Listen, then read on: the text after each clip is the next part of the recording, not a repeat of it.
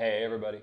Final thoughts time for Caylus Magna Carta, which I think I said at some point in this run through and you might have thought it was some sort of weird fever dream, but as far as we're concerned, Caylus Magna Carta destroys Caylus. It does almost everything Caylus does. There's a little bit of stuff left out of Caylus that the Magna Carta cuts, although you can add it back in with the Caylus Magna Carta expansion if you want to. The special bonuses and whatnot you can get for contributing to the castle, so you can get most of that back. But even without that, this is a very, very rich and compelling worker placement game that has the tiniest footprint. I mean, when we go on vacation, we basically pack this entire game up in just a couple little, plastic cases or a couple of baggies. This game, the weight to size ratio is off the chart. It is absolutely brilliant. This game is as heavy as a good solid mid-weight worker placement Euro, but an incredibly tiny one because, of course, the board itself is made out of cards, and that just works so well. Actually, it's a shame. It could be even more compact if, instead of having all these cubes, because it comes with a lot of cubes, everybody had a card with just like a little cube marker, and then they could keep track that way. But it is nice to have cubes, and even still, it's still a pretty small package. And why do I say we like this more than Caylus? Two things. One, the Provost. We hate the Provost. Even if you're not necessarily going to be mean, that constant threat looming. You put a new building out, you're so excited you want to use it. You better not use it. You better wait a turn or two, or else you're taking a really big risk. Unless you've got a lot of money and you're willing to go last so that you can make sure that constant threat hanging over our heads, we just can't stand it. I mean, we just hate everything about it. And then on top of that, the fact that the Provost is there is an extra money sink for this game. He really does slow the game down because without him, and that's the thing, I love the fact that this game supports getting rid of the Provost is as easy as doing that. And then so long, pal, off he goes. And now, more money is injected, just a tiny bit. But in this game, when money is so tight, a tiny bit of money goes a long ways. It basically injects up more cash into the simulation so you can get up and running much, much quicker.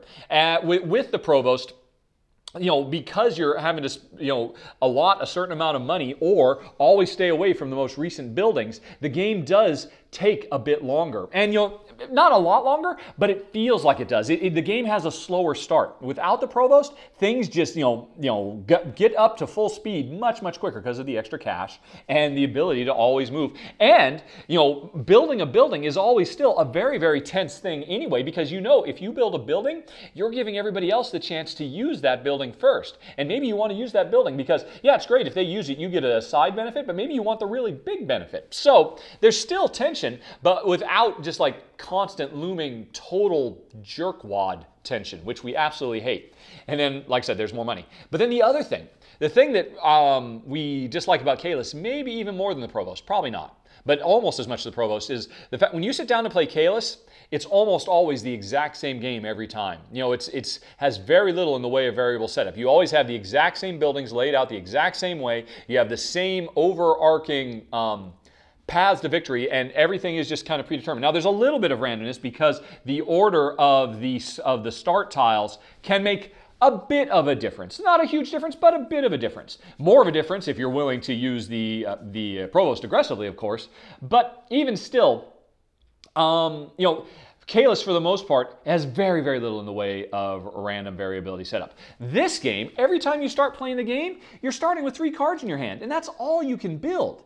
And that means every time you play the game is going to evolve in a radically different way because of the limitations the players have based on their hands, based on the cards they draw, and that just adds so much more life and, for us anyway, replayability. I've talked about this in other run-throughs about how we really don't appreciate games with zero or near zero variable setup stuff because we only ever play 2-player. And with more players, if you play with 3 or 4 or 5 or however many, whatever your game supports, fixed setups can work better because the more players you have around the table, the more variables are going to get fed into the equation. The more random seeds of chaos are going to mix things up and help ensure that the game is going to play differently every time.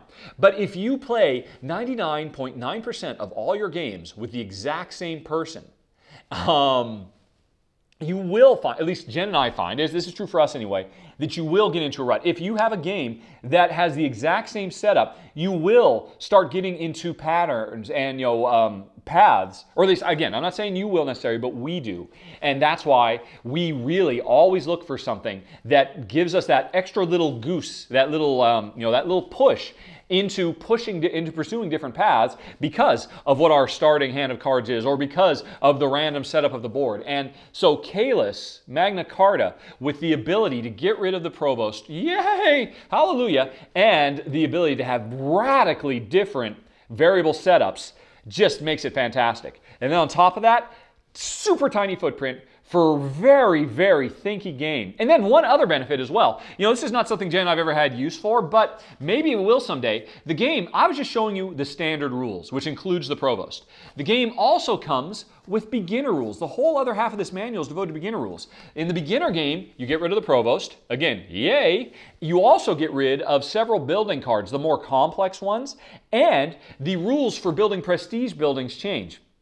You don't have to have a lawyer and then use a lawyer to get an income house and then use an income, demolish an income generating house to build a prestige. This 1, 2, 3 that becomes part of your overall arc as you play this game. What income generators are you going to sacrifice to be able to get more prestige points? In the basic game, you can just build prestige points like you build any other building. The lawyer is taken out. You don't have to demolish residential buildings anymore. And the game is just super streamlined. I'm not going to say it's a full-on gateway of the same level as Ticket to Ride, but I do think it becomes a game when you play at the beginner level that if you've got a willing audience that you could use as a gateway if they're really into it. And that's something that can happen. If you're traveling with other people who maybe aren't as hardcore gamers as you, Caylus Magna Carta in the beginner mode is still an interesting and compelling experience for a gamer, but it's much more likely to be something that you could play with somebody. Hey, yeah, that was a lot of fun. Dixon is a game we usually take on vacations as well. That was really fun. You want to play a heavier game? It's a bit more mature. It's a bit more thinky. It's a bit more heavy. Yeah, okay, let's give it a try. And you could potentially have a nice 1-2 punch. Because if you play the beginner game. And I think that's wonderful that the game, it has a beginner game. But for us, we just absolutely adore the game played standard but without the Provost and just love it. I have to admit, we have never actually played with the expansion that adds this whole board. There's like kind of an area majority thing going on over here that as you make more contributions to the castle, you can unlock special powers that you have for the rest of the game.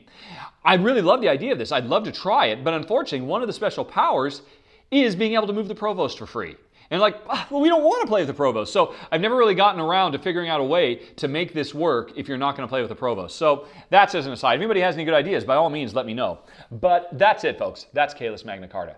Stellar, stellar game. William Attia, the designer of the base game, he, as far as I'm concerned, he took the already incredibly important and influential game and streamlined it and honed it to razor-sharp perfection. This game is rock solid. And that's it. So if you have any questions, comments, concerns, as always, let me know. If I made any goofs, I'm sure I did along the way. By all means, please point them out. Unless they've already been pointed out, check the show notes and see if Paulo did it first. And otherwise, that's it, folks. Thanks for watching. Talk to you later. So long. Bye-bye.